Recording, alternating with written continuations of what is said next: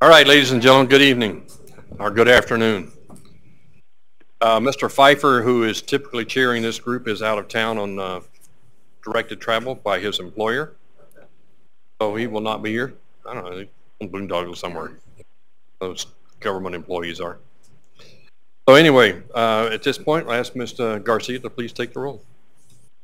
Eva Henry, Steve Odorizio, Jeff Baker, Lise Jones, Deb Gardner, David Beacom, Eddie Wheelock, Sean Wood, Nicholas Williams, Anthony, Kevin Flynn, Roger Partridge, Here. Laura Thomas. On the phone. Yep, I hear ya. Ron Engels, Libby Szabo, Tina Fragcone, Bob Pfeiffer, John Marriott, Bob Roth, Allison Hiltz, Larry Vidham, David Spellman, Aaron Brockett, Margot Ramsden, Aka, Matt Johnston, Roger Hudson, Ben Price, George Teal, Jason Bauer, Tammy Maurer, Catherine Hyder, Laura Chrisman, Earl Holland, Richard Champion, Gail Christie, Rick Teeter, Benjamin Hughes, Debbie Nasta, Catherine Whitman, Steve Conklin, Linda Olson, Shara Wink, Bill Gipp, Daniel Dick, Drew Peterson, Lisa Jones, Laura Brown, Lynette Kelsey, Here. Scott Norquist, Storm Glore, Jim Dale, Paul Hazeman, Ron Rakowski, Present. Mike Hillman, Stephanie Walton, Christine Berg, Dana Gutwein, Jacob LeBure, Gary Bean, Isaac Levy, Karina Elrod, Kyle Here. Schlechter. Karina, are you on the phone? I am on the phone. Jacob Lofgren, Larry Strock, Wynn Shaw, John Peck, Marcia Martin, Ashley Stolzman, Connie Sullivan, Barney Drystat, Joyce Palazuski, Paul Sutton, Sean Forey, Chris Larson, Jordan Sowers, Julie Mullica, John Dyack, Kelly Daigle, Roberta Mooney, Mark Lasis, Jessica Sandgren, Becky Phillips, Herb Atchison, Ed Starker, Adam Zarin, Deborah Perkins Smith, Bill Van Meter.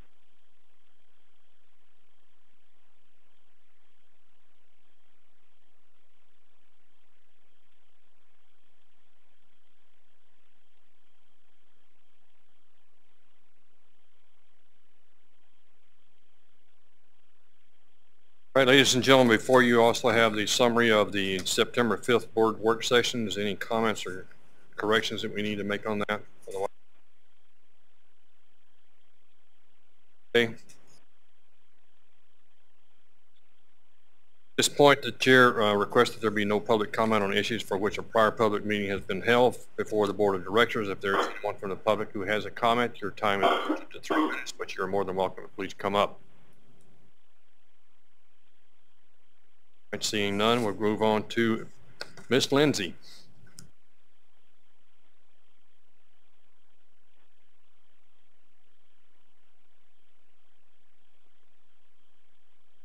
It's further than you thought, huh?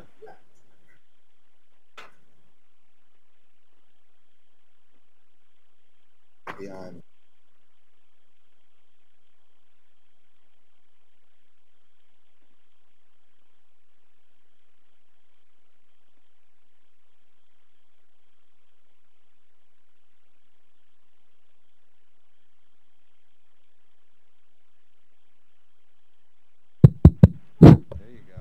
Beautiful. Can everybody hear me? Wonderful.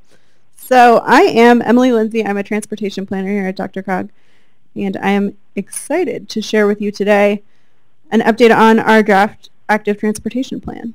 So I came to the full board meeting, I believe, in July to give you guys a brief update, kind of near the end of the meeting, so there wasn't a lot of robust discussion, so I'm excited to hear what you all think today. Just as a quick reminder, we kicked off this project at the end of the calendar year 2017, and we've been working with local government stakeholders throughout the year to develop this active transportation plan. We did local government outreach meetings in June. We also did some public outreach on Bike to Work Day. And we've been working with stakeholders to develop a draft network over the summer and into the early fall. So we're here. We finally have a draft plan to present to you all and to our stakeholders before we release anything for public comment. So we're excited to hear your thoughts. Some outreach highlights to date. We've engaged 55 participants from 31 different agencies at 5 meetings across the region in June. Those were those workshops that I referred to earlier. We also conducted an online survey and solicited over 400 comments from members of the public. We were also at 10 stations on Bike to Work Day and received over 200 responses to an engagement activity and talked to hundreds of others. So this is no surprise to anybody, but there's a lot of potential for active transportation for bicycling and walking across the region. A lot of Coloradans are known for getting out there on the weekends for fun, for exercise, whether biking, walking, running, jogging, hiking, the like. There's a lot of potential. Over half of folks report during a typical month that they get out on their bicycle for fun or for exercise. But we know that a lot of folks don't translate that into utility trips, to trips to work or to trips places other than work. We also conducted a resident survey to learn a little bit more about barriers and opportunities when we're thinking about active transportation and the infrastructure that we build. This is just a snapshot. There's a whole lot more statistics in the plan and appendix, but I just wanted to give you a quick overview of some of our findings. So we asked folks how comfortable or somewhat comfortable, and on the other side, somewhat uncomfortable and very uncomfortable, how they would feel on some of these facilities. So it's no surprise if there's no bicycle facility on a 4-lane roadway, most people don't feel very confident. When you add a bicycle lane, a lot more people report feeling very or somewhat comfortable, but really it's a much lower number. 20% would feel very comfortable. So there's a big chunk of folks that maybe they'll use it to connect from a trail to their house, but they don't really want to. Then when you add a buffer in there, a lot more folks report being comfortable. The separation from traffic translates to roughly 40% of folks that would feel very comfortable and over 80% of people that would feel very comfortable or somewhat comfortable. And then when you add kind of complete separation from traffic, a side path, a shared use path, a separated bike lane, or a cycle track, we're seeing numbers over 90%, 9 out of 10 people would feel very or somewhat comfortable biking in these scenarios. So this just reinforces the concept of a high comfort network and the importance of separation of bicycles from vehicular traffic. Let me just mention one more thing. So how many of you guys have heard of the 4 types of cyclist survey? This is, yeah, a couple of you. So we use these results from this survey to develop our own kind of ranking, and we found 60% of folks are interested but concerned when it comes to biking, which is about the same as the national average. We did have a somewhat higher percentage of people that were in that very confident bracket, which again, being Colorado, is not too surprising. But there's a still big chunk of the population that is a little uncomfortable. And on that same vein, we found out that folks would bike or walk more if there were more shared use paths, this more separated from traffic approach, around 70% of folks. And then just to give you the full breakdown, so 4% highly confident cyclists, those are those enthused, confident, I'm sure you know 1 or 2 of these folks. Then we have the 12% of people that are somewhat confident, and those are like the typical commuting cyclists. I'm sure you know some of those as well. And then the 60% of people that are interested but concerned when it comes to bicycling. We did have around 25% of folks that are just not interested, no way, no how, are they interested in bicycling. And that is lower than the national average. So you all had a link to the draft active transportation plan, but I just wanted to give you a quick overview of some of the major themes. Safety, crashes, this is something that comes up time and time again with our stakeholders, which is another reason we really focused on high comfort facilities, because they really do improve safety and perceived safety.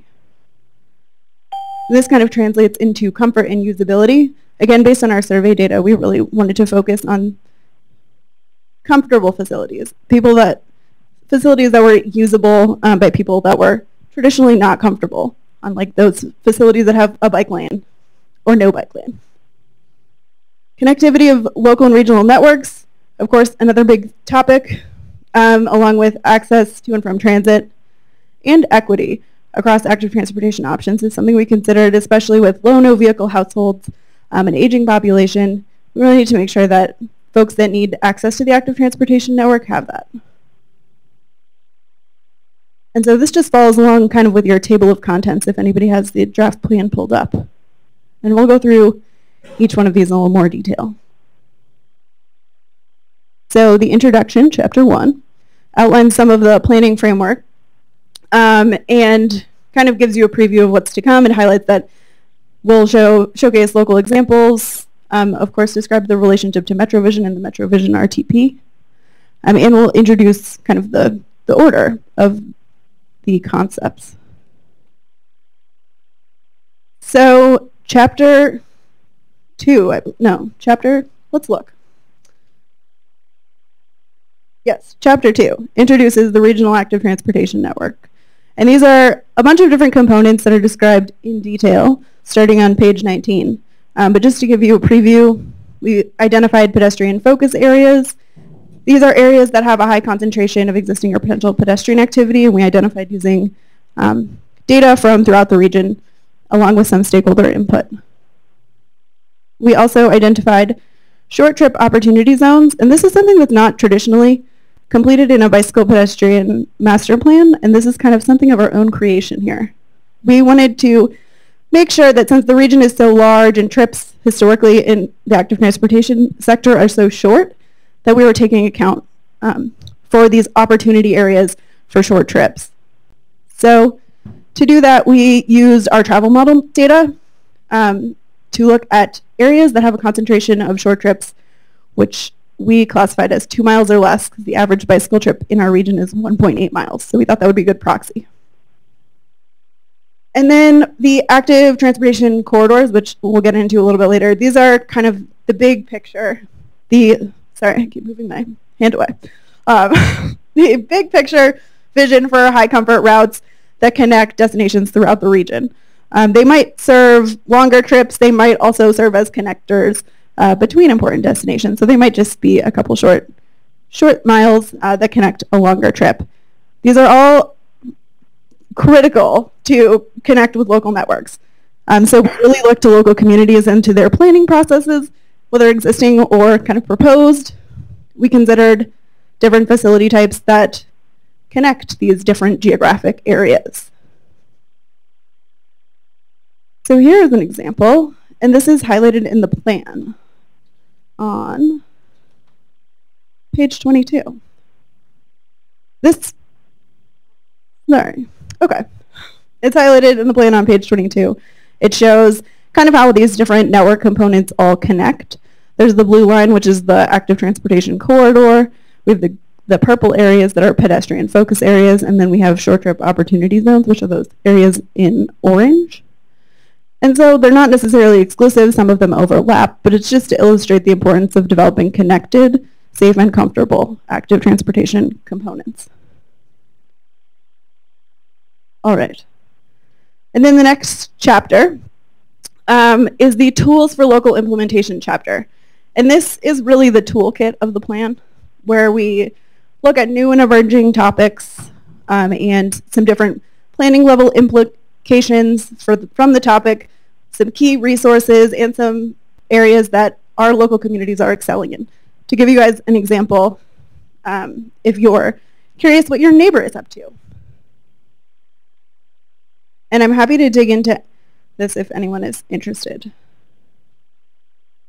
And then also we outlined the planning framework, local and regional strategic initiatives. These are in line with MetroVision and the planning framework presented there for consistency. We also highlight relevant case studies there as well. This is kind of the taking action side in that next chapter.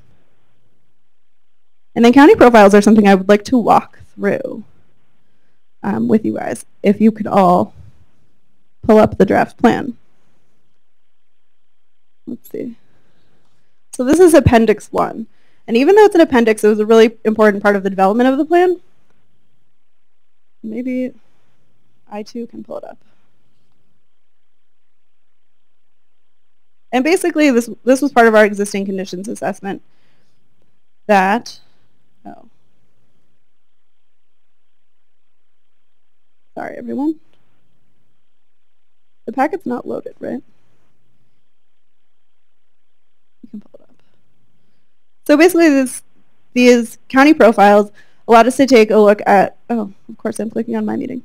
That's what happens.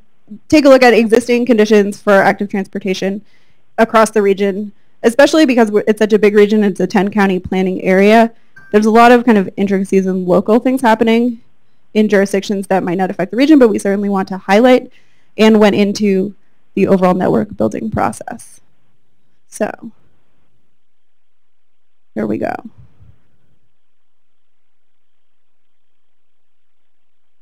Hopefully. Okay.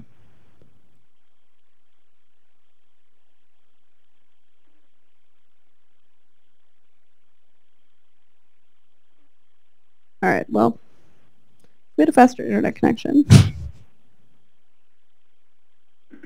Here we go. So, do we have folks from Adams County here today? All right, we got someone. So I'm going to walk us through the Adams County county profile, just to give you an idea of what is included in these profiles. So we cover the planning context, just to give folks that aren't familiar with the region an idea of what's happening in local Adams County. We look at some socio-demographic factors. Adams County is welcoming, 60,000 new residents from 2010 to 2017. So we're looking at a pretty fast growth rate. And what are potential reasons for that? Also, some socio-demographic factors that might implement or impact the implementation of some of these ideas. It has a very low median age, 33, a high percent of Hispanic and Latino residents, and the second highest family poverty rate of the regional counties. So to do that, planning and engagement of citizens, there are some ideas on how to customize this for Adams County, and each county is a little bit different on how this is set up. But we all cover the basic planning context, and we highlight plans and policies that are really important that we took a look at in Table 10. We provided a sample. There are many, many more highlighted in another appendix, local plan inventory. But we wanted to highlight some of the great work that's happening in Adams County. For example, the Walk Bike Fit Plan in Commerce City, Connect North Glen, Westminster's Mobility Action Plan, and provide people what the big idea of these planning efforts were. And this can help cross-jurisdictional coordination and maybe inspire some neighboring jurisdictions to do the same. And then, like I was saying, as part of the existing conditions evaluations, we looked at existing facilities. Of course, Adams County has an awesome foundation for safe biking on their off-road network, the South Platte Trail, Sand Creek, Clear Creek, Highline, they've got them all. And so this presents a great opportunity and a backbone for the regional active transportation network. We used our bicycle facility inventory to calculate some statistics about the kinds of bicycle facilities that are present in Adams County. You can see they have over 170 miles of paved trail, 70 miles of unpaved trail, some bike lanes, some neighborhood paths. So they have a pretty good foundation to build on. We also look at activity levels. Again, we're kind of limited with this statistic just based on data availability, but we do look at the percent of folks that bike or walk to work. Adams County folks are clocking in at around 2%. And where there's a big shift in workers that live in one county and work in another, we're made sure to note that because it's a pretty important consideration when you're thinking about active transportation as a commute method, and whether you need to pair it with transit if people are traveling longer distances, or if most people are living and working in the same county, maybe active transportation for the whole trip is a little more viable. We also looked at traffic fatalities. There is a whole separate report that we put together about crashes. So this is just to give folks a quick update about what's happening. We looked at used crash data from 2010 to 2015. And so compared to the commute mode share, which is around 2%, we see that it's overrepresentative in terms of folks of fatalities. 20% of traffic fatalities in Adams County are bicycles and pedestrians. That's pretty close to the regional average, but it's very interesting to look at it county by county, so you can get some more localized information than just our regional averages.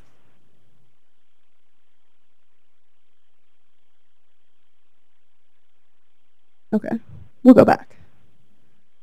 So yeah, so that's kind of the purpose of the county profiles. We're really excited to hear what people think, if there should be additions to the county profiles, if there's plans that folks would like to highlight that we missed, or any other planning context that they'd like to be included. We're looking forward to hearing more from our stakeholders on that. But yeah, like I mentioned, we do have a dedicated report, standalone bicycle pedestrian crash report is coming soon, and we'll be publicizing that as soon as we have that final designed copy for you all. And this has a lot of great information that's very specific to bicycle and pedestrian crashes throughout the region that looks at a variety of factors, way more than we could talk about today. This could be a presentation in its own. So we look forward to sharing that with you all soon. I'm happy to take questions. Any comments or questions from anybody? Mr. Chair, I saw you had a slide in there, an image of someone on a scooter on that. What type of engagement did you get from obviously Denver's, try to choose my words wisely, dealing with that right now, but what kind of engagement from the other outlying areas did you get on kind of dockless mobility? Not just scooters, but kind of bikes and e-bikes and the possibility of that to start to improve usage. Yeah. So in our tools for local implementation, we covered e-bikes, bike share, dockless mobility, kind of the suite of those kind of new and emergent technologies. It's been really interesting over the course of the year. You know, things have changed drastically in this space. Bike share, dockless bike share was introduced in Aurora. It's now since concluded. Dockless mobility was implemented in Denver. And I think from the stakeholder perspective, they're really interested in seeing how these things can all work together, because they're small vehicles, they're for short trips, they move at relatively slow speeds. I think people are, for the most part, pretty uncomfortable with the sidewalk situation in Denver, but they do see similarities on shared use paths or in bike lanes, because they're moving at relatively low speeds, kind of like bicycles. So without trying to date ourselves preemptively, knowing that this is like a really changing and emerging field, we highlighted examples where we can. We certainly noticed and have discussed the data implications of kind of shared use mobility, e-bikes, the like. And that was a pretty big, let's get together and coordinate on this effort. But from a plan building perspective, it was taken into account, but there was no lines drawn on maps just to cater to dockless mobility options. I think people are just considering it as a suite of shared active transportation services. Brock. This is Karina Alrod from Littleton. I have a question. All right, just a second. Go ahead, Aaron. Go ahead. When looking at Arapahoe County obviously is very different on the west as it is on the east. Can we get behind some of this data to zero in on a particular city? So if there's a specific data set that you're interested in, we're happy to look into that on the back end. If there's major indicators that you'd pulled out for a city, it would be helpful if you could just shoot me an email and let me know what you're looking for, and we can try to integrate that into the profiles. Anyone else on the phone? Okay, Mr. Brockett. So Emily, I just want to say thank you and congratulations on a great job. I was really impressed by the draft plan. I looked through it in advance, and a lot of things like this are kind of fuzzy and feel good, and I really appreciated how you had, there's particular action items and ways to make things better in general and then tied to specific counties. I was impressed by that. The Strava data was a nice touch, those heat maps, that's fun. So anyway, much appreciated. I think this can really help move our whole region forward on this topic. Thank you. Rex. Thank you, sir, very much. I would echo that as well. I think staff did a tremendous job, as well as the stakeholders that have been involved in this. I mean, there was a big, how many people in that stakeholder group? We've had a rotating group of over 50 people participating. That's fabulous, right, from around our region. I mean, trying to implement and actually aggregate all those local plans and that. I thought they did a fabulous job. To Nicholas's question with regards to kind of emergency modal technology and the like, you alluded to it, but there was a discussion at the last Transportation Advisory Committee about you know, kind of doing some kind of group think, data sharing. We're not quite sure what that is, but I think it's really, you know, something that's come out of this discussion, that there needs to be a more collective conversation about, you know, how these new modal elements play into the larger picture, you know. So stay tuned on that, I think, is really the answer. You might have further comments. I was going to say, yeah, I mean, I think we'd love to collaborate here. I think this is, as this, there's a desire for these by the companies certainly, and I think for some residents for it to become more regional. I think if we can, the better we can coordinate our efforts on that, I think the better for the region. But yeah, we're more than excited to work with DRCOG and his forum on that. Sir. Other comments or questions on this item? So what I might do, Mr. Chairman, if I may, just to give you some idea of what the schedule is going forth. So our hope is to get this out for public review and comment probably by the middle of this month. If we can get it back to you all in November, we will. But if not, you'll see it in December in its final form. So again, I want to thank staff and all the staffs of our communities for working very, very diligently on this over the last year and a half or so. Thanks, Emily. Sanchez Warren. She's going to talk about AAA. Oh, okay. Lots of information coming up. All right. While I'm getting this up, just for those of you that are new,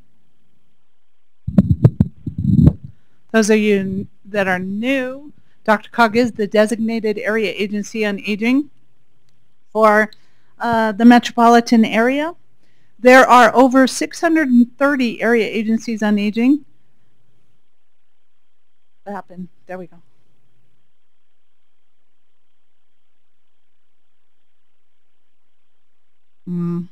This is not what I want. Okay, we'll do this.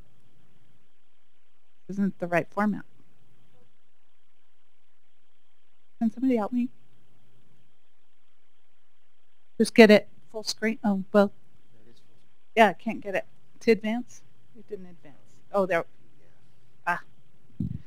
So, there are 16 area agencies on aging in the state of Colorado. We are the largest. We cover Adams, Arapahoe, Denver, Douglas, Jefferson, Gilpin, and Clear Creek counties. The good news for those of you who are here from Boulder is Boulder has its own area agency on aging. They also did this survey. So you can access this survey. Thank you. Yep. Yeah, next one. Let's go to the next one. Just to be efficient. There we go. Thank you.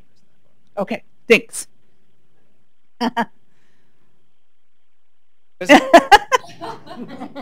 So what do area agencies on aging do? Well, basically we help people age better. And how do we do that? We provide services, we fund services, we advocate. We are federally mandated to advocate on behalf of older adults and their family members. And we are the regional planning entity on aging. We are in the process of doing our area plan on aging. So every AAA in the country has to do one every 4 years. And part of our process for this is doing what we call the Consumer Assessment Survey for older adults. We've done this since 2010. So we're going to give you 3 sets of data so you can see how we've changed over time.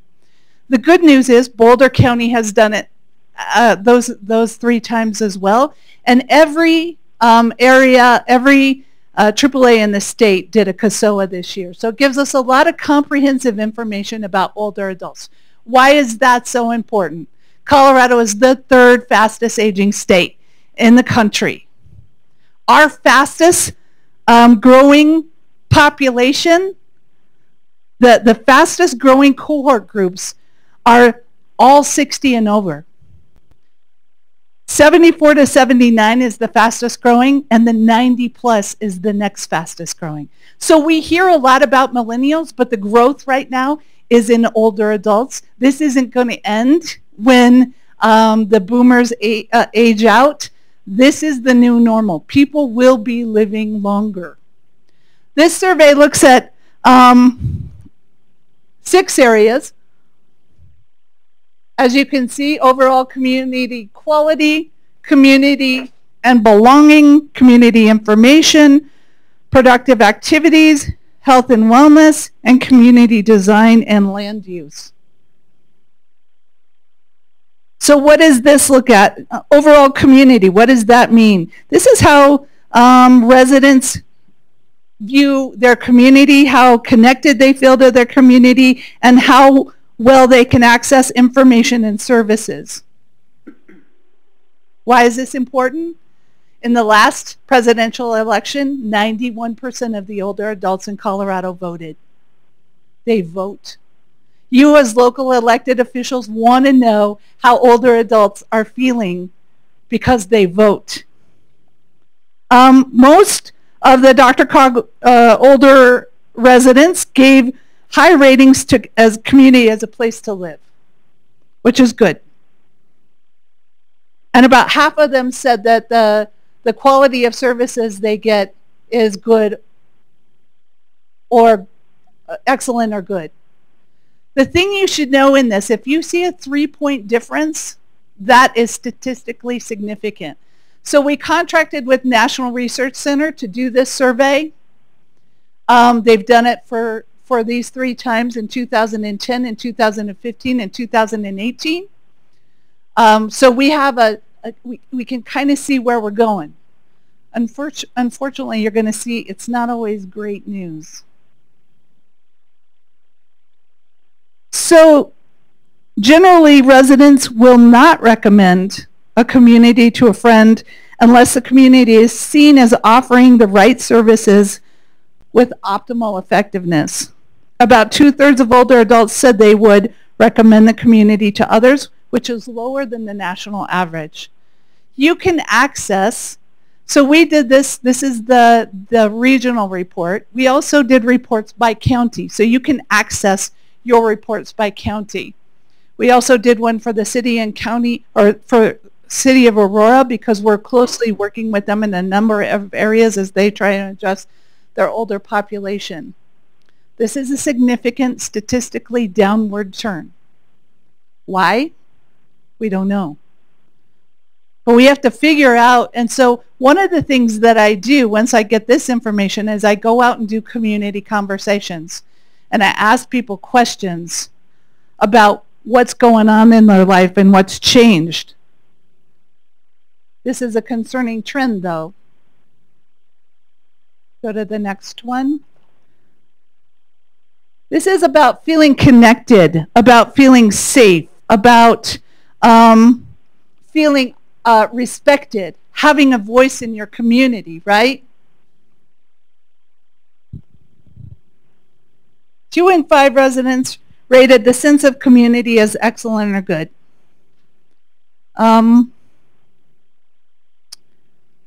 I don't think there's any big changes here that I wanted to highlight. Feeling safe, again, is really important in your communities. And how do people feel safe? That's something that you should be asking your community. This is, again, a statistically significant decline. Fewer people feeling safe. So what does lighting look like in your community? How is crime doing in your community? What involves a lot of people talking about traffic in our region, in our community conversations, and not wanting to go out when it's so congested. We asked people about crime and if they feel threatened. So this is a change. We're not heading in the right area in some of these, right? Being a victim of crime, 16% said they were, it's at least a minor problem. 19%. So that's pretty good, actually, because this was our big challenge, and so we've held that steady in the last survey. And then being physically or emotionally abused, 8% of folks said they had a challenge with this. Community information. This is the bane of my existence, trying to help people understand the resources that are available for them, how to access information, right? So frustrating. You all in your communities provide great things, but people don't know about them. And I hear that in the community conversations. I was in Littleton at the Bemis Library, who has a special section for seniors. And this group of people are saying, I don't know how to access resources. And I'm like, right here, we can access resources right in this very building. 56% of the respondents reported being somewhat or very informed about services and activities available to them. About 2 in 5 felt that they had excellent or good information about resources for older adults. We need to do some work in this area. Information is power. The more information they have, the better they can walk through the challenges of aging and the opportunities of aging, right?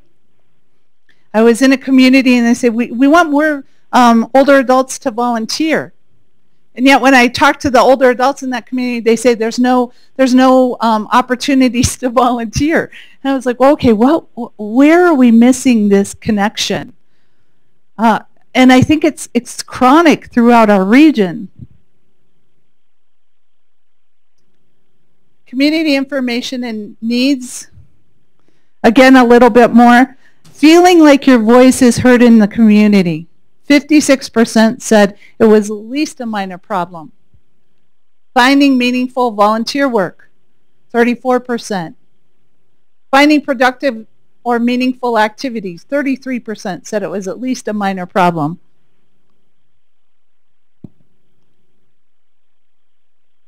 The next one, productive activities. A little bit more about this skill building and enrichment opportunities. This is a big drop in our region compared to the last 2 times.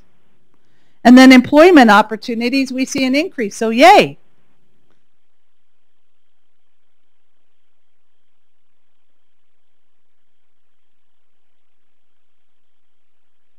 Over 1/3 of the participants participated in some kind of volunteer work, so that's good. That's similar. So there's also another thing that you should look at is there's benchmark report that you can access, and it compares us to over 400 other communities. About 2 in 10 said they use senior centers, which is a little concerning. But that's on par with what's happening across the country. So we're not exactly sure what's happening there. A lot of people have changed their name from senior center to recreation center, hoping to attract more people. Still not where we would like to see it. We're seeing a decline in park use, and I can't figure out what's happening there. I don't know if it's a safety issue, if it's a transportation issue, if it's a congestion issue, or if it's an accessibility issue. Are your parks accessible for older adults? This is the biggest section of the population, the biggest growth area. These are the people that vote for you. Can they use your parks? Overall, 42% of the older residents in the Denver metro area said that they were providing care for someone else. That's a decline, which surprised me. And I asked in Jefferson County, I went out to Jefferson County and I talked to the county councils on aging, and I said, what's going on with this? Why do you think this is happening? It's a key informant session with the county councils on aging. And one lady said, you know, I used to care for, last time you asked this question, because I go to county councils every time, I was providing care for 4 different people. They've passed. I don't do it as much. I'm not sure what this is, We know that over 265,000 seniors take care of grandchildren in the state of Colorado. I don't know if that's changing in the metropolitan area, so there's more research that needs to be done in this area. Did I not change? Okay, good. Productive activities and needs. Half of the seniors said they were they had at least a minor problem with having interesting or social events or activities to attend. Yeah. Hey, thank you, Jayla. This is Councilmember Stolzman for people on the phone. I have a question. I mean, all of this is very useful, and I appreciate the comparison year to year. It's sometimes hard for me to understand how these numbers compare to the general population. Yeah. You know, so it would be really interesting to know, is that 42% of people having interesting cultural or recreational activities, is that the same as the rest of the population? Is that higher? Are they more interested? Are they less interested? I don't have that data, so I can't tell you that. Yeah, on a lot of these different ones, I've wondered that, like on the crime and safety ones and things like that, I've wondered if it is specific to this You would population. probably see higher rates for other populations, actually. I have no idea. So I've just sort of wondered that. I realize that would make the surveying much more expensive, but that would be really interesting to know if the population, if it's a problem throughout the community generally, or if it's specific to the older population. Right. Good feedback. I think the reason why this is important is because isolation is a really big problem in the older adult community. And isolation leads to depression, leads to higher dementia rates, leads to higher healthcare costs. And so we look at these kinds of things to figure out what's going on and are there opportunities in communities. As area agencies on aging, do we need to help create opportunities, those types of things? How do we work with civic groups? How do we work with theater groups, whatever, to engage older adults in this? We don't want older adults in our community. They use all of our resources. That's what I heard once. Yeah. They use all of our resources, and the fire department says my biggest call is fallen, I can't get up. Look at these numbers. Older adults contributed almost $11 billion to our economy. Paid. There's a lot that are still working, and there are a lot of unpaid services. Now, this is caregiving, right? This is providing care to children and to adults, and helping families or friends, or volunteering. Who are the volunteers in your community? Who are the volunteers in your library? Who are the volunteers in your schools? A lot of them are moms, but there's a lot of older adults too. These people have value in your community. You want them in your community. They also have the highest discretionary income. Your businesses should be asking, what can I do to attract these folks to come in to my store or to use my business? Sorry? We have everything.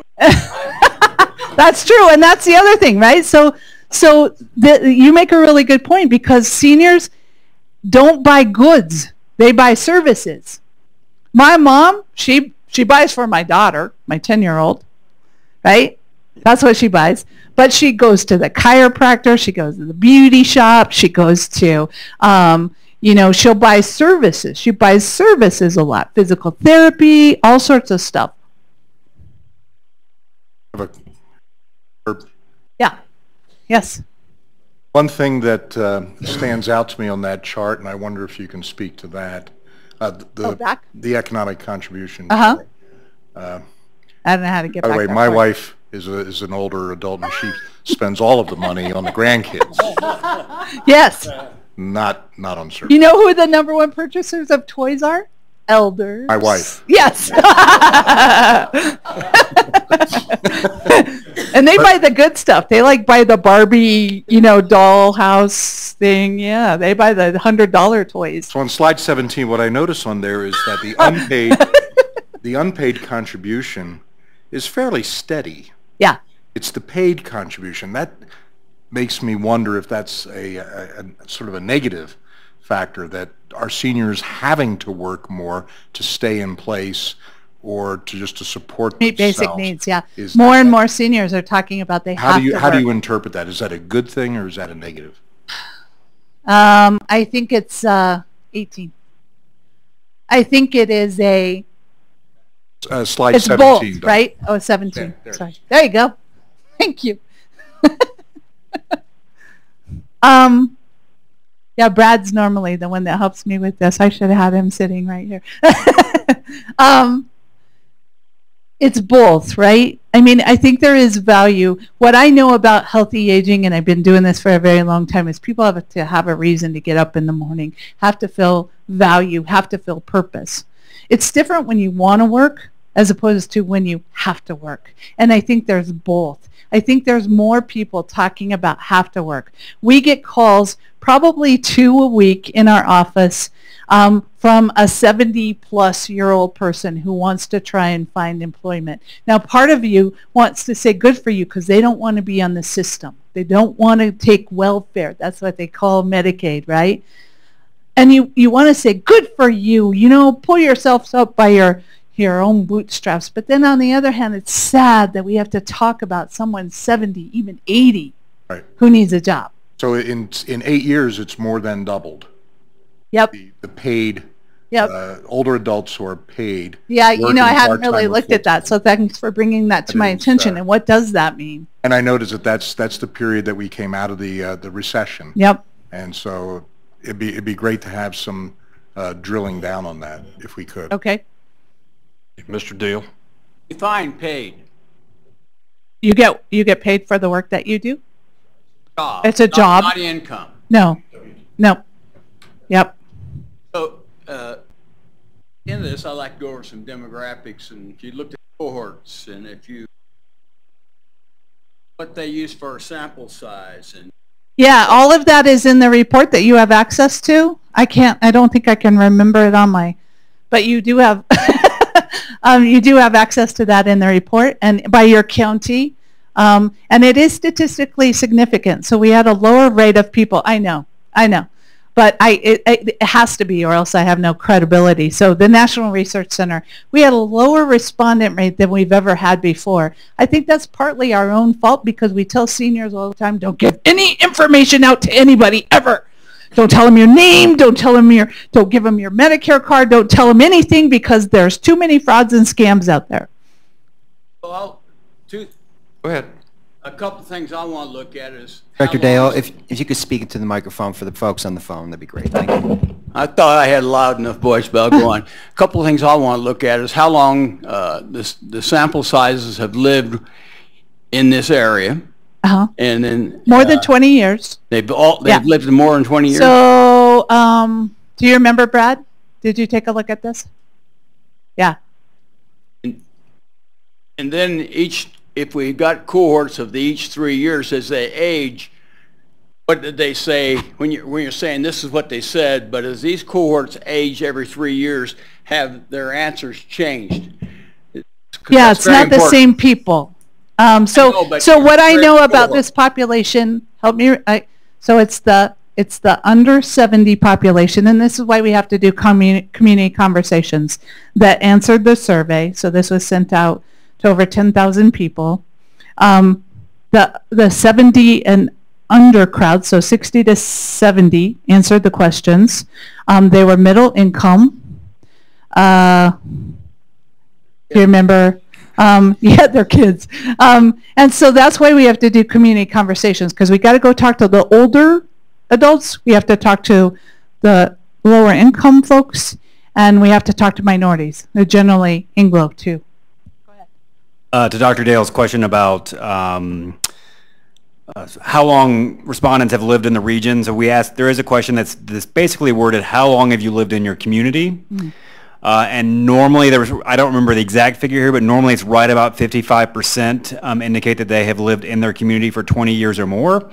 The thing that's important about that is community, right? That actually probably suggests that there's a fair number that would actually be within the region even longer than that. They're actually thinking about maybe their home that they're in today. There's probably a fair number that have been within the Denver region even longer than that, or so that number might be larger. But we always talk about that these respondents are very rooted and invested in their community, which is why some of these agencies are really critical, because they obviously want to stay in their community as well. So the needs that get identified are really important. I think one of the things too that Mr. Flynn was talking about, people are living longer. And unfortunately, many of those did not plan for life this long. And we're seeing that's forcing them to go back to work in an area where normally they would not. But they don't have the support financially or physically. And a lot of them have outlived their families. So there's a lot of things that go into the problem that we're seeing with the older adults going back to work. But to Jayla's point as well, some of them want to. A bigger percentage, I think, have to. Howard?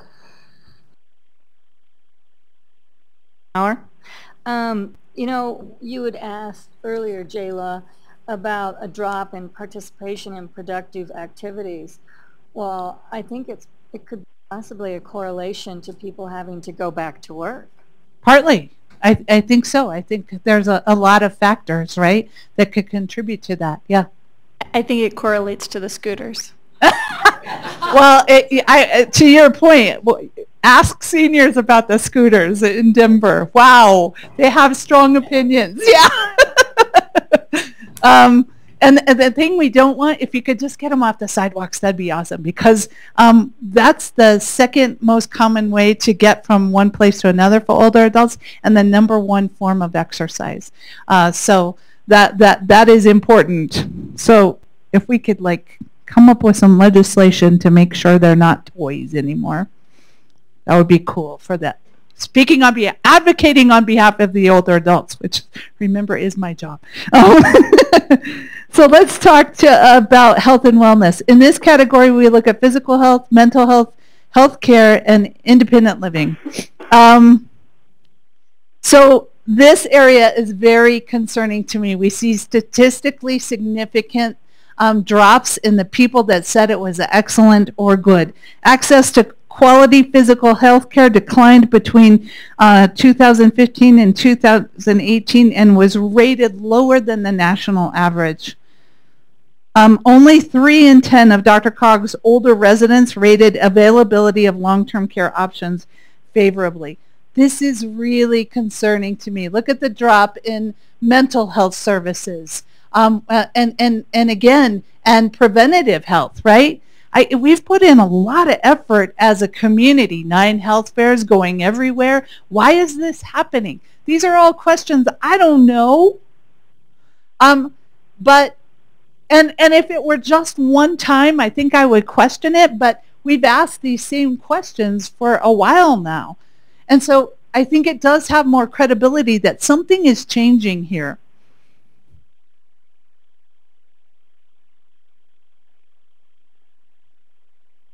The good news is most residents rated their overall physical health as excellent or good. I tend to ask this in community conversations. I say, so how many of you feel like your health is the same as last year? And you get hands. How many worse than last year? And you get a few hands. And then how many better than last year? And more hands are going up. And I always say, cool, why is that? And they say to me, I got a new heart valve. I got a new hip. I got a new shoulder, right? And so the medical advances have really improved people's lives. And so there's, and also I think there's something about older adults. I'm okay. Don't worry about me, but you should really help my neighbor. I hear that all the time. Yeah, I'm doing okay. It may not be our definition of okay, but especially with this senior population, this is still the greatest generation. You know, we still have a lot of tough folk.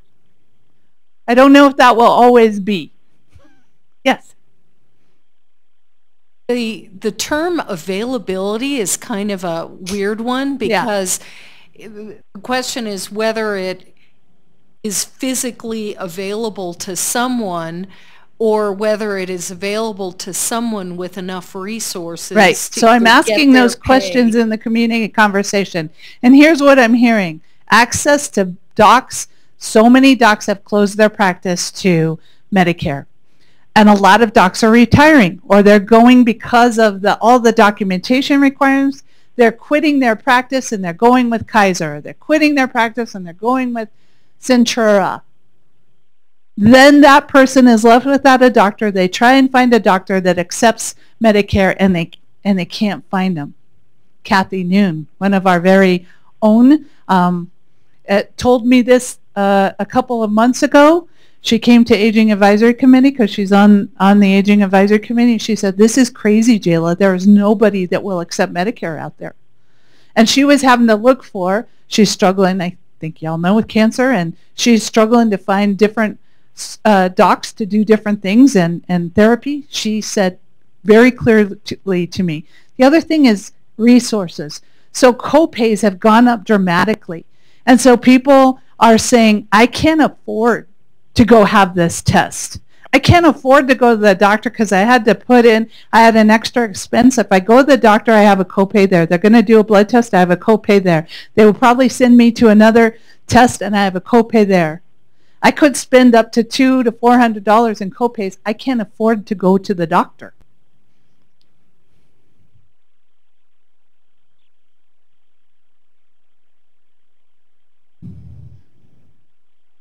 More people are exercising, and more people are, or less people are eating more fruits and vegetables. This is a problem. Access to healthy food is a problem for a lot of folks. And we see more and more people accessing food banks, and food banks don't have fresh vegetables and fruit traditionally. And if they are, they're a little bit sketchy, and I'm not sure you want to eat them. I've been going to more food banks to see what's because I keep on hearing more people talking about it. There's this little underground network. There should be an app for this, but what food bank has got fresh fruit? What food bank has some meat? What food bank has peanut butter? What food bank has milk? People communicate that to one another, and oftentimes in lower incomes, I'm hearing more people say that they go to food banks multiple times in a month just to supplement their food. I'm in that phase where I can't see up close, but if I have my glasses and look at you guys, you look all fuzzy. The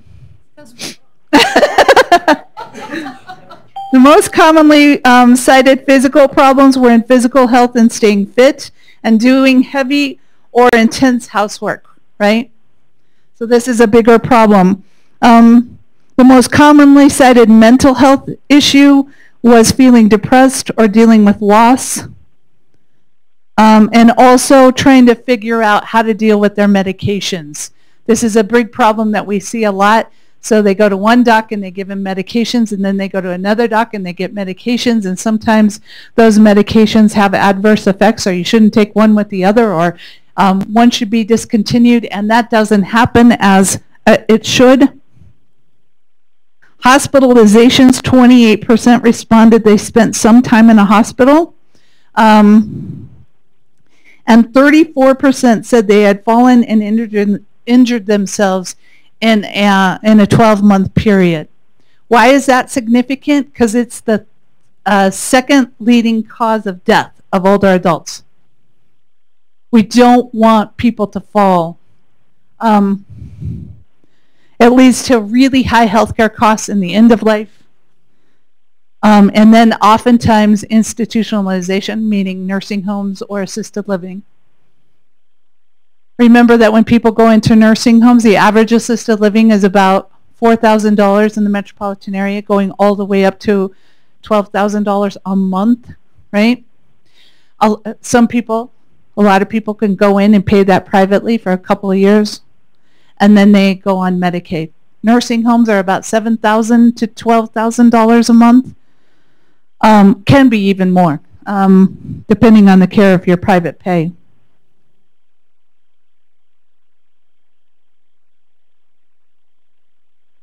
Moving right along, which it's not moving. I'm sorry.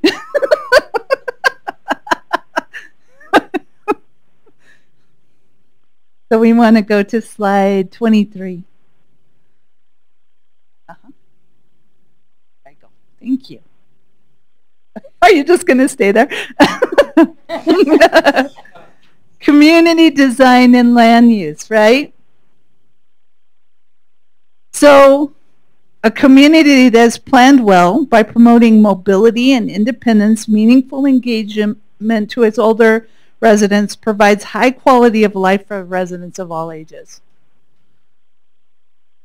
This is what I want you to think of as community leaders. What are you doing to promote independence and mobility and engagement? In the Denver metro area, 8 and 10 residents rated overall quality of life as excellent, so that's good. DRCOG elders' quality of life was rated similar to other communities in the U.S. Very few older adults felt like they had good access to affordable quality housing. Well, this isn't a shock, right? This is like a huge need in the metropolitan area. But you can see that significant drop in affordable from 28% saying it was excellent or good to 13%. 28% wasn't good anyway, but now we're at 13%. Only 27% felt positively about the cost of living. Herb makes a really good point. You know, we get calls from people who said, when I retired at 65, my income was just fine. I'm 85, and it's harder, a lot harder. My doctor said I'm in pretty good health. I could live maybe 10 years longer or more. I am going to run out of money. What am I going to do?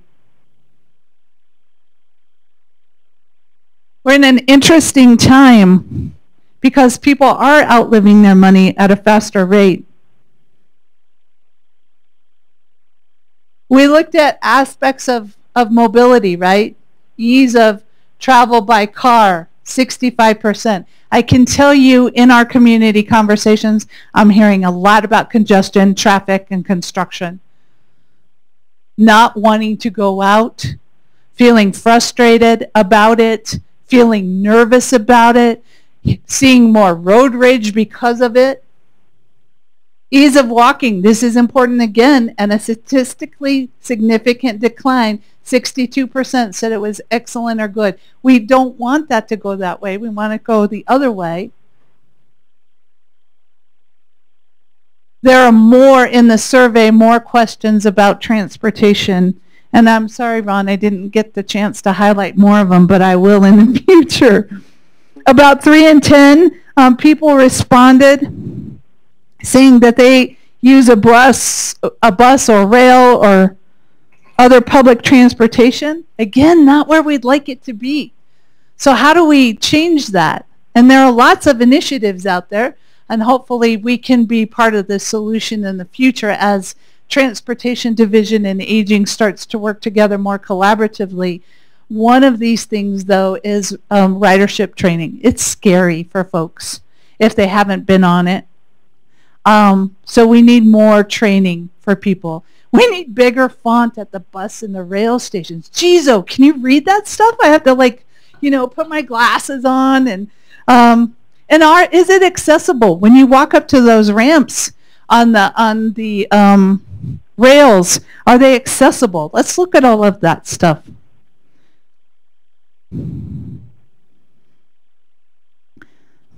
Here we have 31% saying that safe and affordable transportation is at least a minor problem for them. 23% saying that having housing that suits your needs is a problem. 16% significant decline in this area or increase in the problem. 16% saying they don't have enough to eat. I'm just full of good news, aren't I? So when we look at this, the two areas that we really do need to focus on in the region, if we're looking at, is community information, still been a problem my whole career, I think.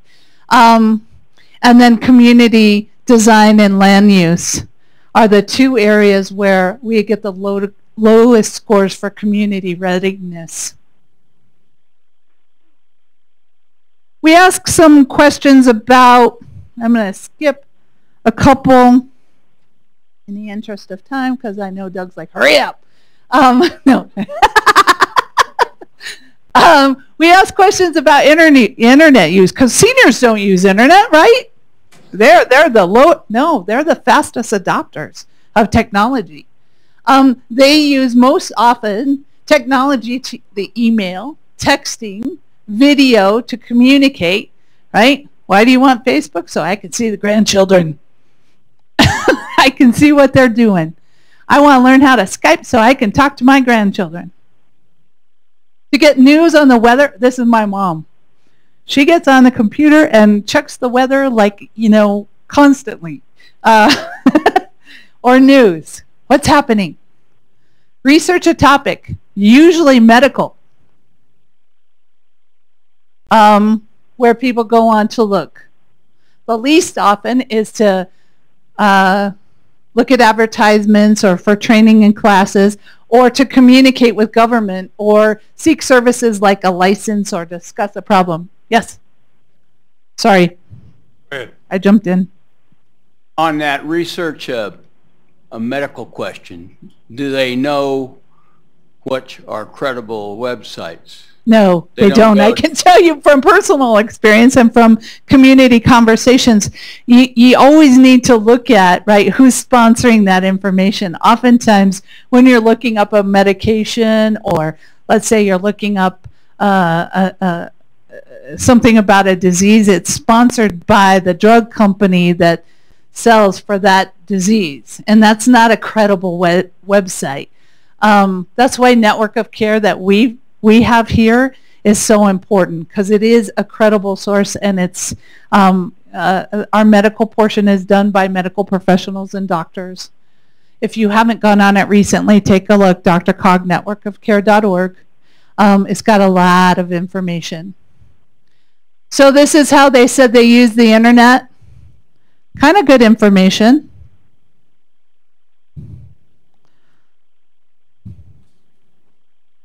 All right, so let's go to recommendations. These are the recommendations that Network of Care put together for us based on the information they got. Encourage neighborliness, promote intergenerational programs, consider community design and land use policy to build community. Under community information, increase public awareness of programs and services. Take a look at your website. Are they senior friendly? Can people understand? Can they access? Is it clear?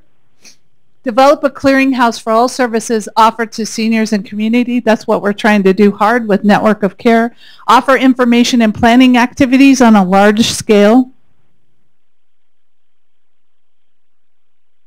Productive activities. Promote senior volunteerism. There's a lot of your communities that actually have volunteer programs. That's good. Figure out what the barriers are. Are transportation a barrier? Here's something that I've been finding out about people. I'm like, why don't you go in the community conversations? Well, I can't hear very good. Okay, so we need to get you hearing aids or get you a hearing assessment. That's available out there. My vision's not that great. I don't have money to afford glasses. There are services out there, including, so call the area agencies on aging, 480-6700. My staff will find services for folks. Increase participation of older residents in local government and community decision making. Are all your meetings at night? And if they are, okay, good. That's good. Can you have some that are in the day? How is your lighting in your parking lot if they're at night?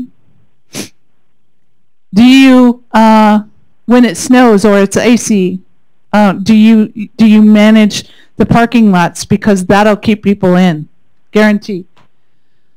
All right, pursue policies encouraging universal design and senior housing options, low maintenance, is wonderful, provide attractive fitness opportunities, support home modification, repairs, and services. There's some communities that waive fees for remodeling.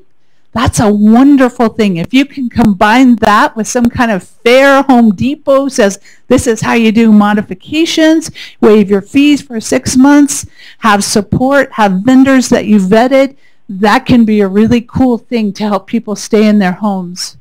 Again, consider community design and land use policies. Oh, we already did that. So where are we? Health and wellness. So here we go. Considering zoning regulations that encourage affordable housing. I know that's hard. Can you say to your developers, can you make 10% affordable housing, like they're trying to do in Denver?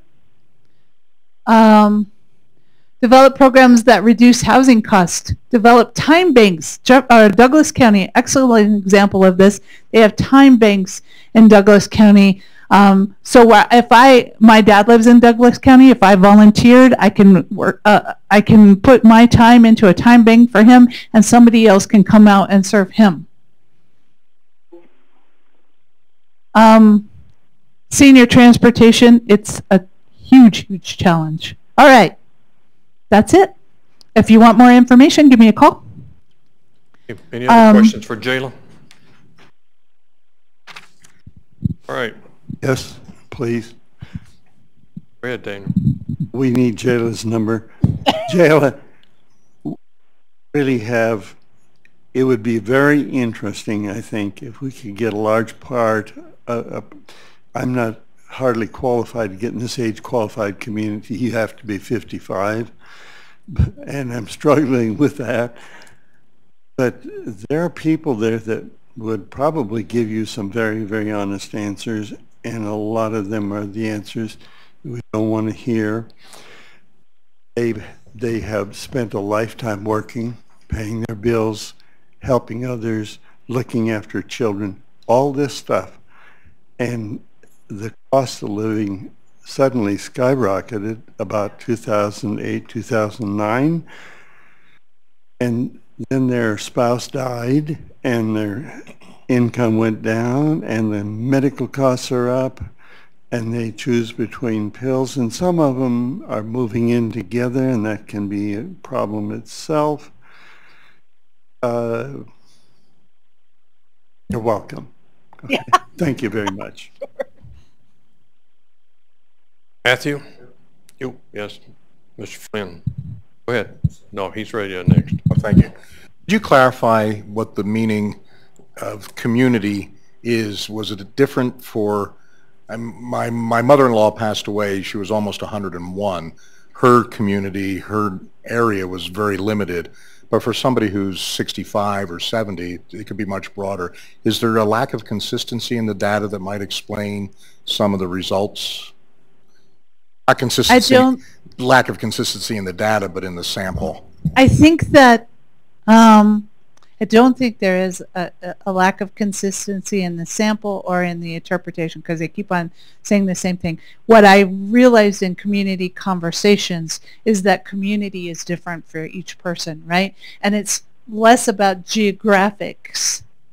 It's less about your county or your city or your neighborhood, and more about the people around you. So people are saying to me, my community is my church, my community is my bridge group, my community is, and they're not talking necessarily about geographic space. Mr. Helfont, let's move on to the next item.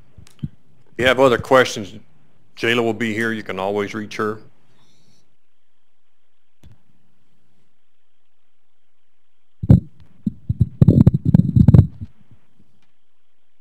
Good afternoon. Matthew Helfant, Senior Transportation Planner here at DRCOG. Just 1 second, let me get my up. I think I've got it.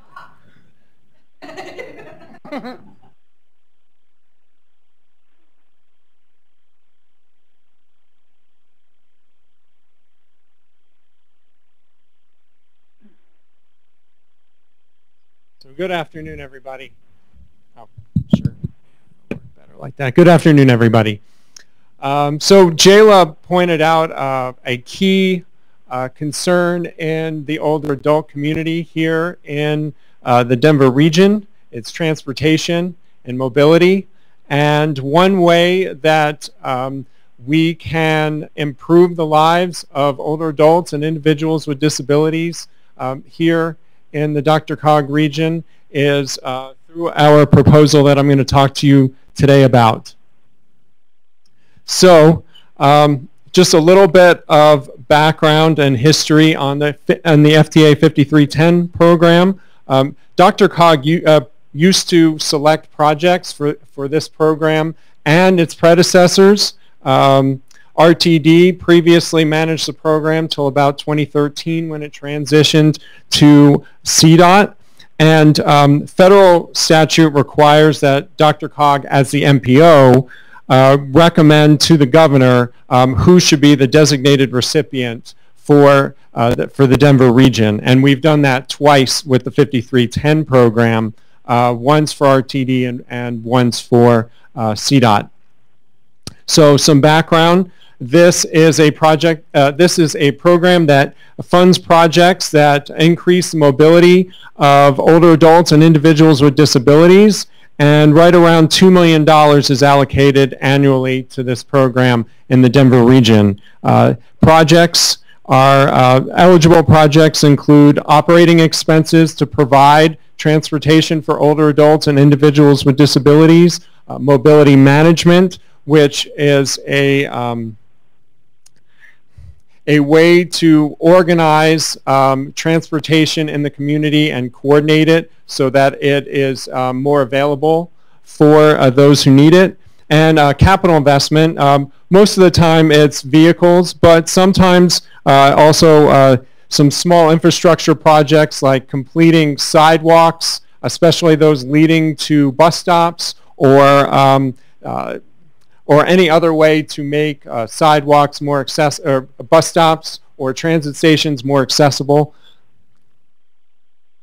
So eligible activities, the key here really is that any project has to exceed the Americans with Disabilities Act requirements. So if we're providing services, the ADA requirements state that you must have those have services that are curb to curb if you're providing demand response transportation. So these services that we provide through this program go door through door, door to door, and assist people to get into the vehicle, not simply just stopping at the curb and waiting for them to come if it's needed. So the funding is distributed through 3 different pots. So you can see on the map there, the Denver Aurora urbanized area is the biggest part of the map there.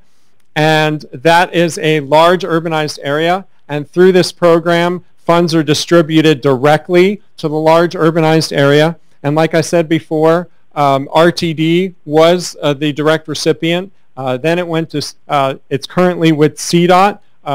So there's basically 3 types of organizations that are eligible to be the direct recipient for a large urbanized area. It's the Department of Transportation, CDOT, a transit provider, or the MPO.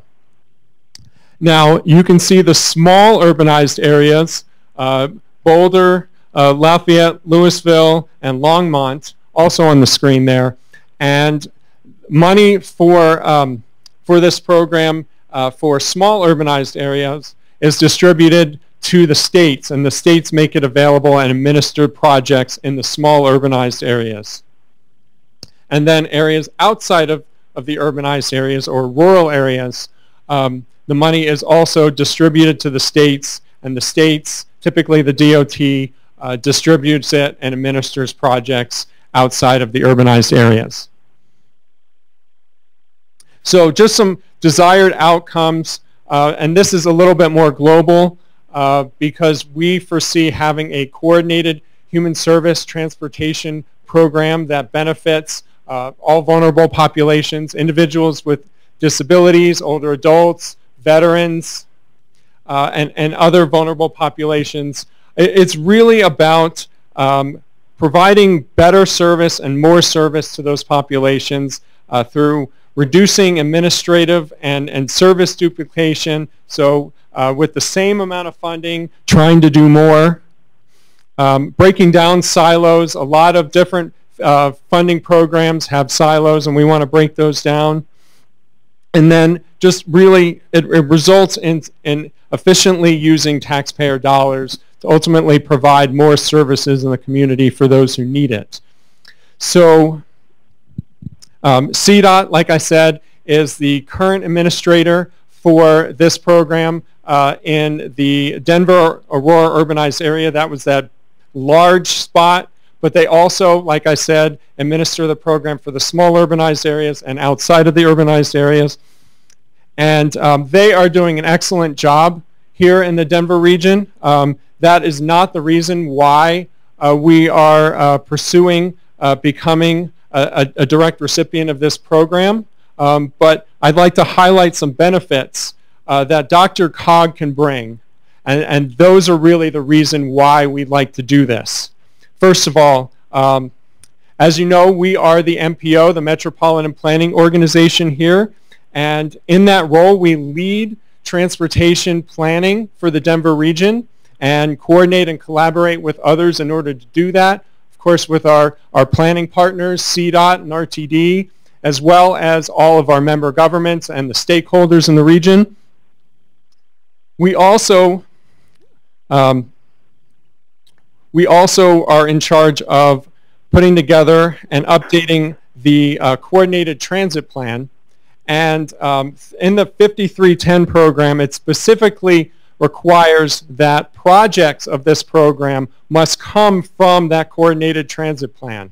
So if we are working with the community to develop this coordinated plan that talks about what the current needs are and what the future needs will be, and then those needs are converted to projects, then it makes sense for us also to think about administering the program and being part of implementing the plans that we develop.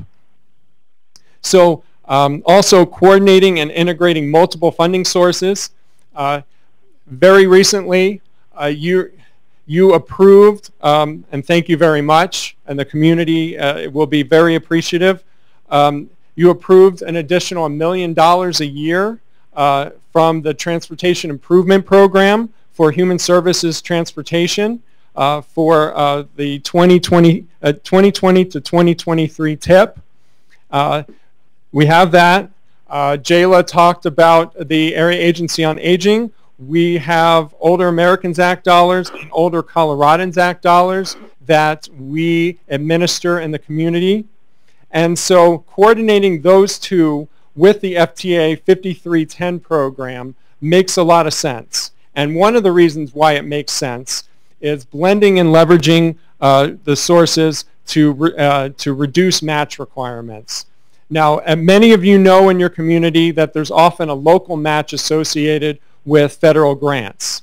Well, the FTA actually allows federal dollars outside of the U.S. Department of Transportation to be used as local match for example, for 5310. So we can use the Older Americans Act dollars that we are spending in the community as a match for that grant program by simply giving credit for the services that are already being provided toward that match. And that ultimately reduces the match requirements of the sub-recipients of the program, the actual transportation providers and other agencies in the community that are providing the services. And so ultimately that means that we can provide more services in the community through doing that. And so also many of you know that we are working on an electronic trip exchange that helps these transportation providers share trips in the community, and this helps specifically with trips that go beyond jurisdictional boundaries or service boundaries. Oftentimes there's an agency that it's hard for them to provide both sides of the trip, or they can't go all the way because of the boundaries they have. But now we are developing a way for them to share trips, and ultimately this should help provide more trips in the community, and we can integrate that with this coordinated human service transportation program. And also streamlining the process. So agencies have to apply separately for separate programs and contract separately at separate times, and they have to have separate audits for separate programs, and so that takes a lot of time and effort, and it also makes it so that it's difficult to budget and plan year to year when you're applying different times for different funding sources. So we can look at the region holistically, make the allocation decisions, and have an opportunity for agencies to apply once for several sources of funding, which saves considerable amount of administrative time and effort.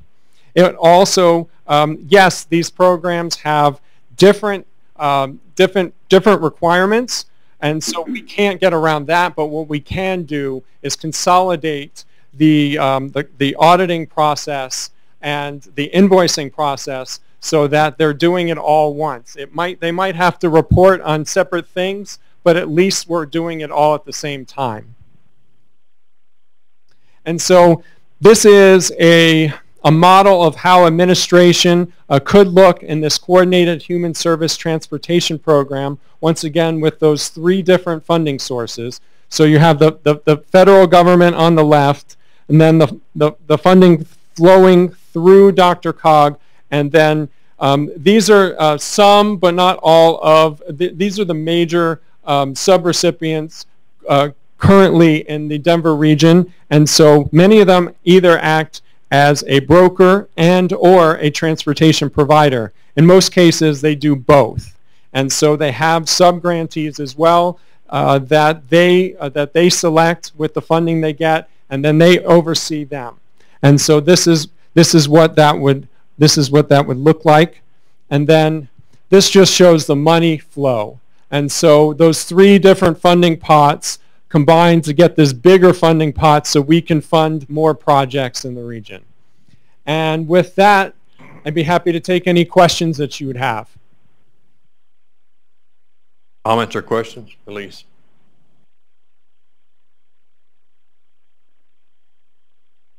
Still figuring out the mic. Thanks for that presentation. So since Boulder County has its own AAA, we're very interested in this question and eager to work directly with DRCOG staff on whether or not this makes sense and what the model would look like. And I appreciate the fact that we've put in that request and you all are being responsive, but still a work in progress in terms of what this might look like. And in particular, since as you noted, half of the small urbanized areas in the state of Colorado are in Boulder County, Boulder, Lafayette, Louisville, and Longmont. I guess we're particularly, we want to make sure that that funding continues to flow the way it has been. We don't have any complaint with how things are going now, so we want to make sure that at least there is no harm. And so I guess and pardon my ignorance because I'm not that familiar with this program, but is the money that is designated for small urbanized areas required under 5310 to go to those small urbanized areas, or is it, if it gets thrown into the DRCOG pot, is it then eligible to go to other non-small urbanized areas within the DRCOG region? So the money flows to the large urbanized areas, the small urbanized areas, and the rural areas, and money that is earmarked for small urbanized areas must be spent for projects in small urbanized areas, and the same thing with large urbanized areas and areas outside the urbanized areas. And so we've had an ongoing dialogue with CDOT, and the way this would generally work is that we would become the direct recipient of the large urbanized area, and then we would discuss an equitable formula to get funding for the small urbanized areas and then fund them as well. And of course, part of that conversation would be about the funding that they're currently receiving, that they've received in the past, to try and keep those projects whole. And so we would work with CDOT to work that out, so that we would work with those communities and keep those projects whole. If I may, I might just add to that. Mess with a button. I know, right? No, I mean, I appreciate there is some trepidation, I mean, some consternation about this, right? I mean, anytime you talk about someone else taking over responsibility for funding allocation, you know, we want to make sure everybody feels comfortable. And I think that's the case, at least particularly in Boulder County, in the small urban areas. I think originally we had only really discussed with CDOT the possibility of taking over the large metro portion. And then through discussions, it was suggested, or there at least a conversation about, well, let's just make the region whole somehow, right? The money that flows directly to the DRCOG region, then it would be allocated according to federal law and all that kind of good stuff. But we will continue to work. We're not going to take action on this until such time that we all feel comfortable with how this is going to work.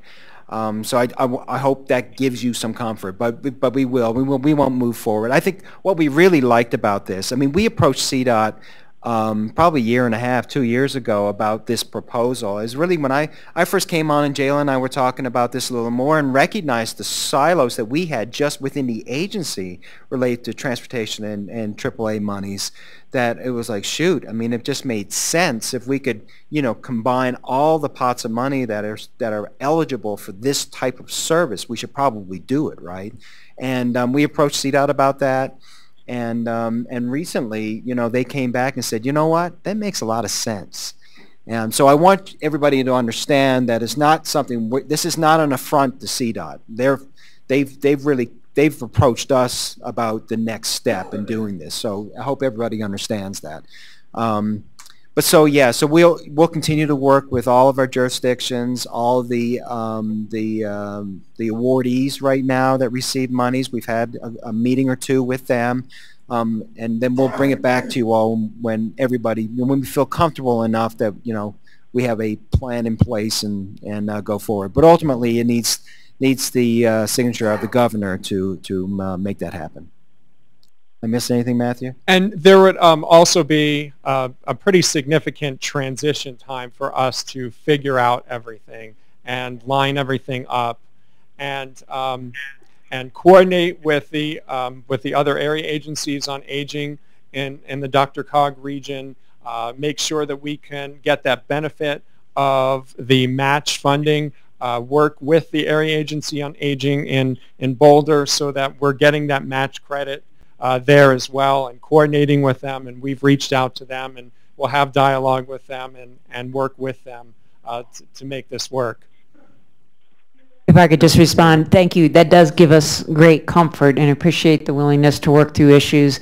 Obviously, figuring out how right now the small urbanized areas compete, as I understand it, statewide for the money. Mm-hmm. So nailing down how do you figure out which portion comes to our region, that's a question we'll want to know the answer to before we'll feel fully comfortable, to state the obvious. So thanks so much for that. Mr. Flynn. Thank you, Chair. I wanted to follow up on Director Jones's concerns also, and somewhat alleviated, but it would be really helpful to me, and I don't know any other directors feel that way, rather than just seeing a flow chart, would it be possible to populate a spreadsheet with numbers from prior years so that we could see how, and then have an explanation from staff on how these changes would affect that flow and how it could be different. And if I understand correctly from the presentation, because this is new to me also, we as the MPO, we are the ones who designate what is the entity that handles this. So we designated RTD for a while, then CDOT, and now we want to self-designate ourselves. And it sounds like the advantage to that could mean some marginally additional money because of the being able to use the older Americans' money as match. So it sounds very positive, but I'm numbers oriented. It would be very helpful before this comes up for action down the road to see a spreadsheet of how the money flows now and how it might flow under this change. Thank you. Mr. Deal. Thank you, Mr. Chairman. On slide 42, helped me out with these acronyms. I guess SRC, Senior Resource Center, and VIA, and Dr. Mack, and... Oh, sure. SRC is Seniors Resource Center. They are located in western, they're in Wheat Ridge, western part of the region. Then Douglas County is obvious. VIA is VIA Mobility. They're located in Boulder County, and they provide human service transportation, paratransit. They contract with RTD to actually provide some fixed route in Boulder as well. They're a pretty big agency. Dr. Mack is the Denver Regional Mobility and Access Council, and their role here is to provide a forum to discuss transportation coordination amongst the various providers. They also provide other services like driver training for things like disability etiquette.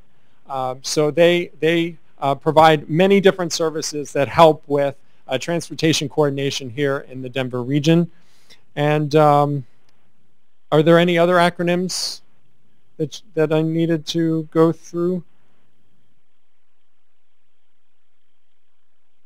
Thank you. Sure. Mr. Beacom. My question is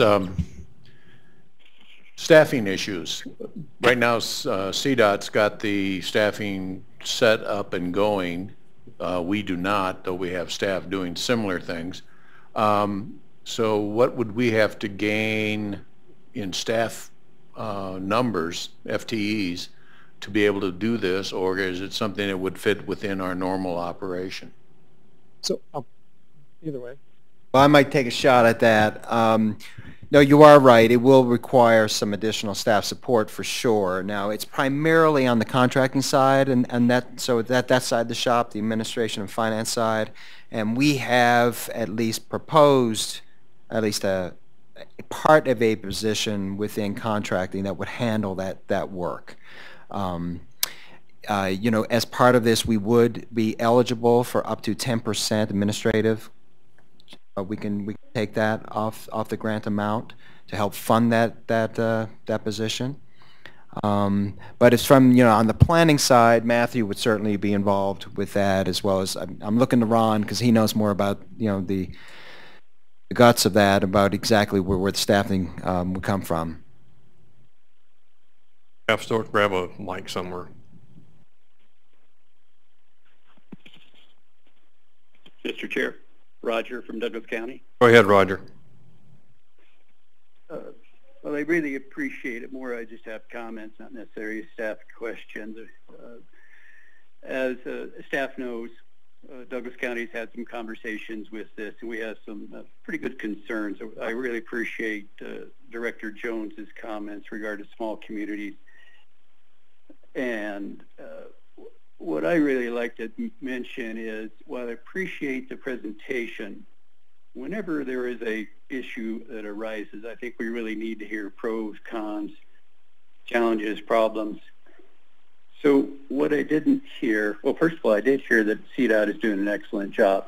Douglas County has been doing this. We utilize this heavily. We are one of the fastest aging populations in the country. So, and as Jayla knows, we've been doing an excellent job with providing transportation services for disabled and senior populations. So the point is on a couple of things. Have we heard any complaints from CDOT? No. Have we heard any complaints from the recipients? No. Have we heard any complaints from the contracting agencies? No. And when it comes to reporting requirements, we in Douglas County have had no problem with any requirements of auditing or reporting. In fact, we believe it's been a simpler process working through CDOT versus going through DRCOG, what we envision. So I would like to say, you know, right now, this does not seem to be a good proposal. I really do see there's more challenges. and for we at DRCOG. But I see there's some advantages for DRCOG and other reporting transportation issues that we have with other federal programs. But what I didn't hear, and I did hear say, yes, this will be provide more services. You can make that statement. That's just an opinion. There's no proof to that. Right now, we're working at a 6% administrative level. We're very effective with this. We do a lot of services contracted with area transportation programs. They are manned by a lot of volunteer hours. So from Douglas County, we have some grave concerns about this, and I really think we have to hear the pros and cons. And again, have we heard any complaints from anybody? No. So that's what I really appreciate, if we get that full respect. And that's what I really demand out of staff.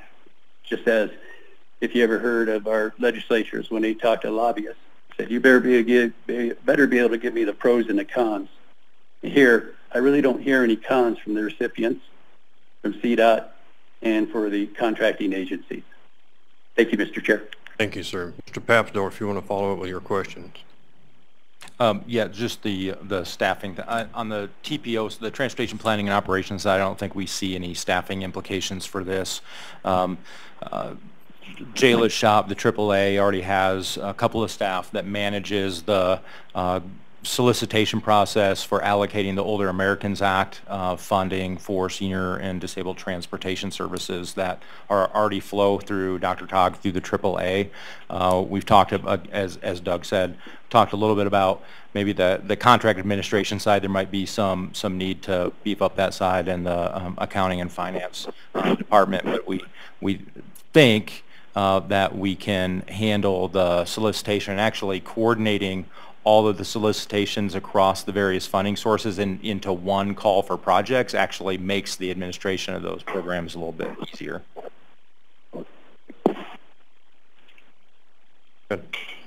This is Jayla, and Roger's right. Hi, Roger. They provide excellent transportation under the Older Americans Act in Douglas County. To that, it is the Older Americans Act requires us to audit annually, for them to turn in monthly reports on their trips and costs of those trips. So it is more of a oversight than CDOT money. That wouldn't change. The CDOT money would still be monitored the same way. They wouldn't we had a discussion on this. We wouldn't audit the same way on the $5310 as we do on the AAA dollars. No sense in putting people through that. I'd like to make the auditing process easier in the Older Americans Act, but haven't gotten there yet.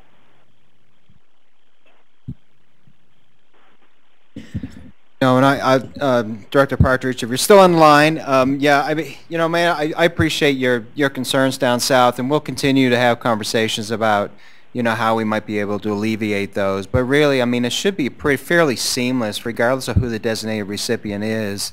It's primarily just that, we're responsible for the execution of that money. So whether it's us, CDOT, or RTD, it really should be seamless from an awardee's perspective. But we'll continue to have those discussions with you guys down there. And I know we've had a meeting or two, and we can definitely schedule some more. Very well. Thank you, ED Rex. And I think the point is that no one's asking for a decision today. This is just a heads up of something that's coming for discussion, and those discussions are still planned for the future. So let's be interested in it. Let's provide feedback as you're contacted by staff, but there is no decision. Jones, go ahead. Just one question. You're allowed to take up to a certain percentage, 10% for administrative funding. Is that money that CDOT takes now to administer it? So I just want to make sure that we're not decreasing the overall pot by changing the... CDOT does use that now. Okay, so it wouldn't change the fund. Great. Any questions from anyone else on the phone? Anyone else here in the room have any other questions? Okay, Matt. Thank you much. Ladies and gentlemen, that concludes our agenda for today. Mr. Rakowski, go ahead. Mr. Chairman? Hang on just a second. I got one in the room, then I'll come back to the phone. I would charge the executive committee, the executive director, and senior staff to think outside the box and improve the abysmal attendance rate, which today is 32%. We'd like to get more municipalities and counties to show up with these, but we don't control them. No, I think you plan a way to do the process that may encourage people to show up. Who's on the phone, please? Oh, that's Jeff. Sorry, Jeff. No problem. This is Director Baker. I just wanted to announce that our Public Works Director, Dave Schmidt, retired on Monday after 37 years with Arapahoe County. Today we announced that Brian Weimer, the Transportation Manager, will be taking that position as Public Works Director for Arapahoe County. And so when you see Brian, please give him your congratulations. Thank you. There's no other business, ladies and gentlemen. We are adjourned. Thank you for the folks on the phone as well. Thank you.